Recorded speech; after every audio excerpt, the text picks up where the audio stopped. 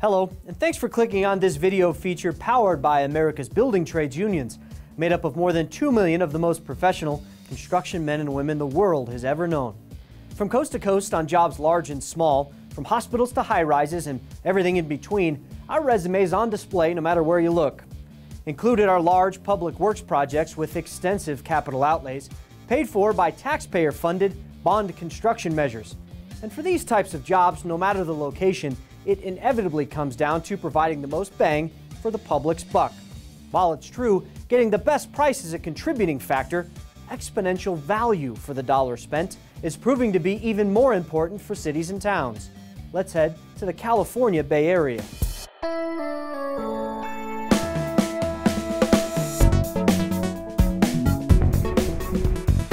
From the streets of San Francisco to the valley of San Jose, bond construction has been going on for years here, and almost exclusively at the core of the work are project tracking, efficiency, and assurance measures, known in the industry as project labor agreements. It's true for the San Francisco Unified School District and the San Jose Evergreen Community College District. Both entered into separate project labor agreements to renovate or improve their school system at all levels of learning. Bay Area Rapid Transit, better known as BART, also signed a PLA to bring public transportation out to Santa Clara, a measure long overdue. But the PLA also covers freeway work and HOV lane upgrades and the like. Just recently, fresh off one of the best seasons in recent history, the San Francisco 49ers made sure a PLA was in place before the construction begins on their new stadium. From professional sports to school construction to public transportation, in the Bay Area, one thing connects construction across these industries: project labor agreements. We have a project labor agreement that we signed off on with the Building Trades Council here in Santa Clara County for the college district, but for us it's part of a bigger collaborative relationship. There is no way in which an institution of education or a governmental agency can put something before the voters without active demonstration that you have a whole community behind you. So at the very beginning then, of course, we received not only community support, but we had a very strong relationship already with the labor councils, and they just gave it everything they had. We do have a lot of non-union contractors that actually work under the PLA, but because there are certain guidelines, there is a uniformity to the way that if there's a problem, we are able to handle it, as opposed to, everybody going in different directions. And we have folks who work for the school district in maintenance, and they tell us that prior to the PLA kicking in, when you had a lot of projects with heavier non-union participation, bottom feeder contractors and so on, that they were going back in afterwards and doing a lot of fixes on the work, and that's gone way down since the PLA kicked in. The importance of BART being under a project labor agreement, a PLA, is that it will ensure that the project is going to be done correctly with the highest skilled workers, and it's also going to get done on time and under budget. Because a project like that, it's a $900 million project. We can't afford for an investment of public dollars like that to be done with mistakes. When it comes to the PLA agreement, they have been established here in Silicon Valley for a very long time.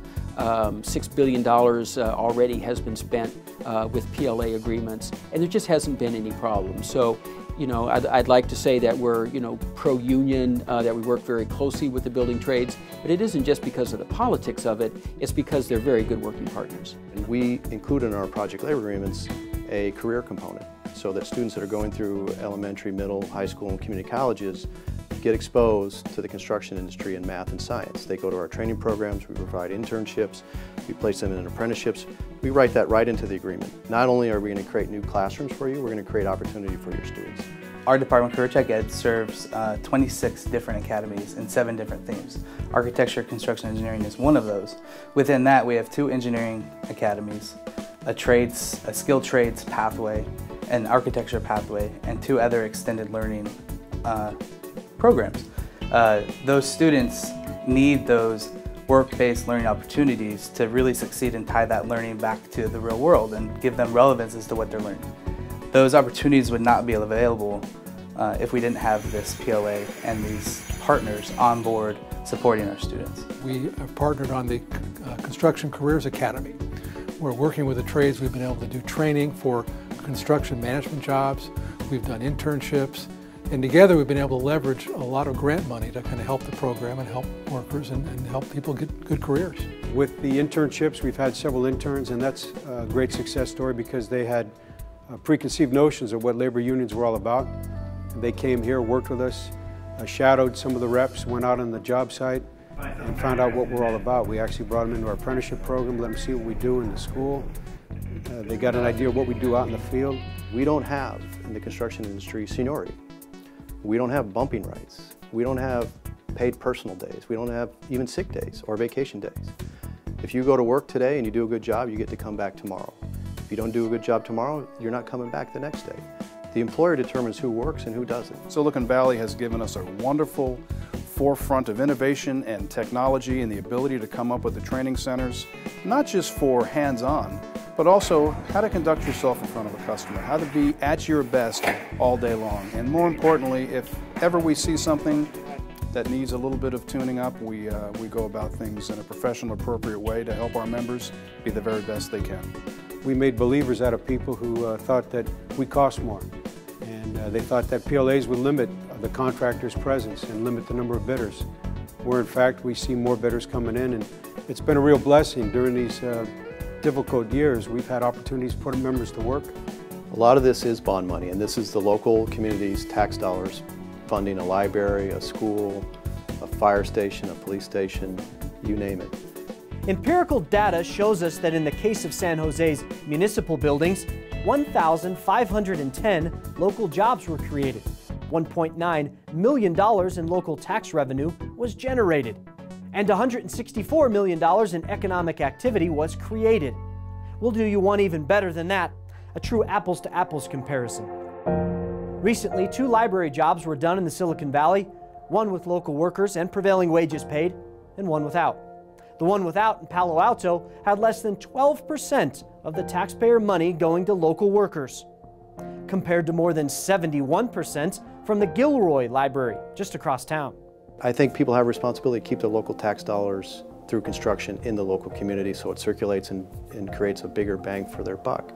It's not just about having a new fire station. We want to put people in the community on that fire station at work. They shouldn't have to drive by that fire station unemployed while somebody from the Central Valley or some other state is working on that fire station. It's not acceptable to us, and it shouldn't be acceptable to the general public. We are trusted by the taxpayers to make sure that their dollars are going to be spent very wisely. And PLAs are a tool that our city has used, and I think all cities across this nation could use to make sure that projects are done right, on time, and under budget. But many times when these types of projects are being debated, the building trade's main competitor, the Associated Builders and Contractors, argue against PLAs, despite this data and these facts.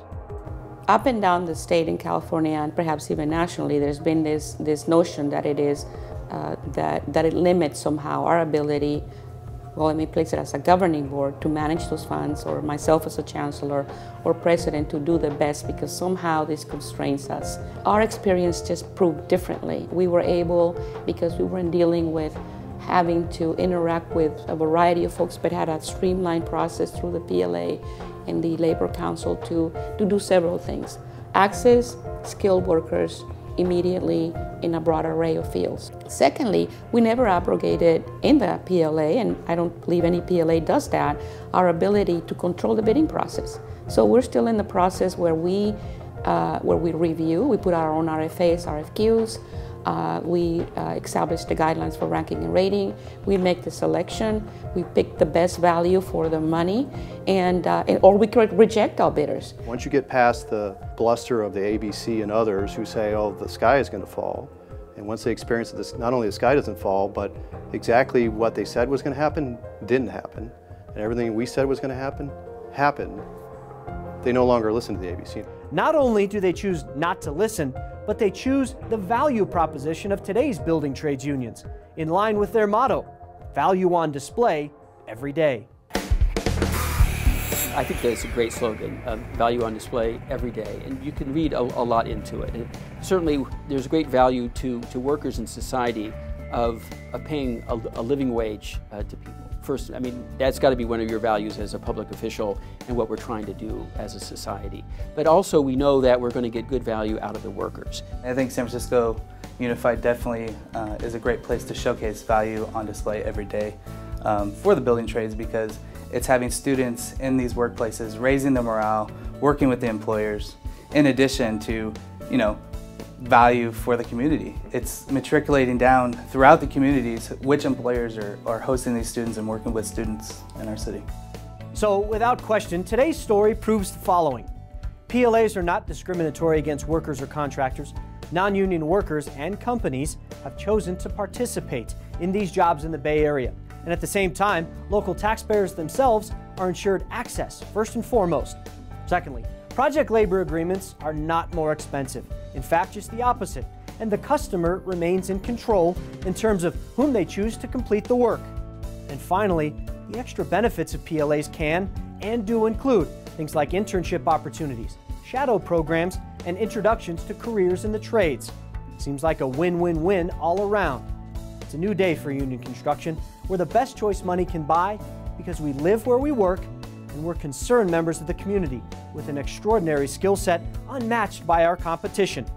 Value on display every day. Thanks for your time.